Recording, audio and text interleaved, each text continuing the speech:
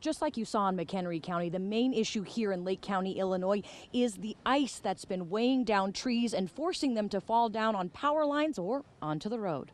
In Lake County, Illinois tonight, a dangerous combination of freezing temperatures and rain. The roads kind of got a lot icier. My driveway is complete ice right now. Justin Chibicki from Wisconsin drove his car through the icy conditions across the border to Antioch, hoping to make a sale.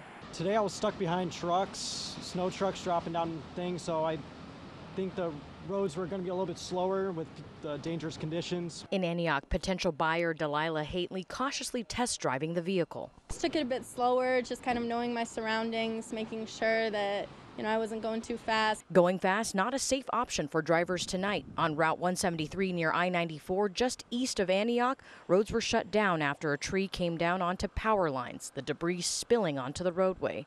Ice formations weighing down anything it could attach to, as seen here in Lake Villa, proving to be the cause of many issues. In Lindenhurst, the weather also causing a tree to fall onto power lines.